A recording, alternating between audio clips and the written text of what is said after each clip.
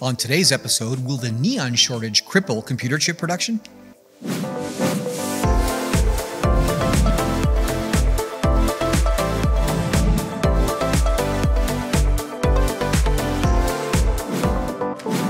Today's episode is brought to you by engineering.com, a globally trusted source for engineering content. Check out this and many other exclusive videos for the engineering professional found only on engineering.com TV today. When most people think about neon, they think of the glowing discharge tubes that made the signage of 1950s and 1960s America. It was the original application of the controlled ionization of gas in a glass tube, but another much more significant development of the 1950s, the laser, is the reason why neon gas is a critical commodity today. Why? Well, the short answer is photolithography.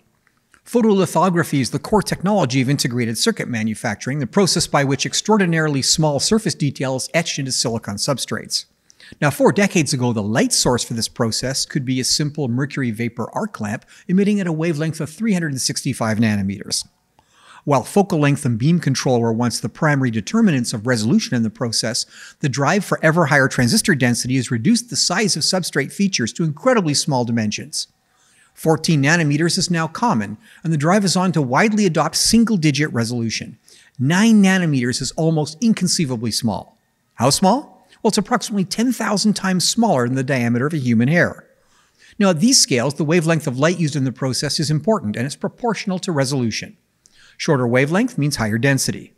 Now, the current state-of-the-art uses excimer laser technology in the deep ultraviolet with a wavelength of just under 200 nanometers.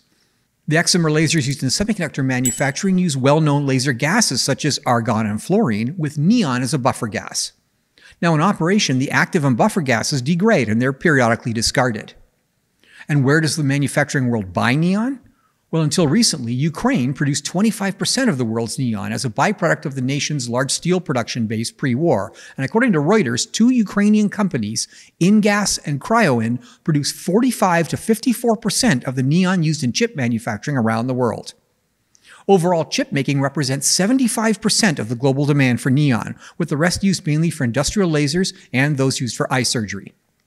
With a global shortage of integrated circuits already impacting multiple industries, the stakes are high. The Beijing-based Global Times has reported that neon prices have risen 65% since the beginning of the year, and that Chinese production will be slow to ramp up to infill the global supply chain.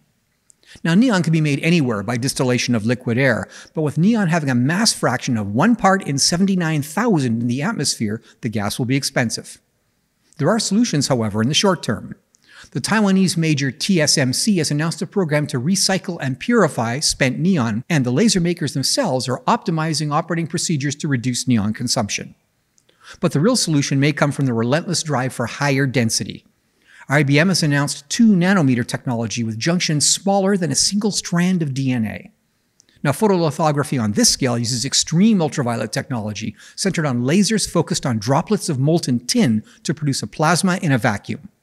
It's expensive and complex, but it can create light with wavelengths under 14 nanometers. Veldhoven, Netherlands-based ASML has shipped equipment for advanced chips to customers including TSMC, and as 5 and 2 nanometer technology becomes commonplace, the need for neon as a laser gas may decrease significantly. But with a near monopoly on extreme ultraviolet technology and a full order book, it's unlikely that the transition can happen faster than it's already happening. In the short term, the semiconductor shortages look set to continue. Well, that's it for today's episode of This Week in Engineering, brought to you by engineering.com. For our deeper engineering series, visit engineering.com TV for exclusive shows like Manufacturing the Future and Designing the Future, not found on our YouTube channel. The links are in the description below. Thanks for watching.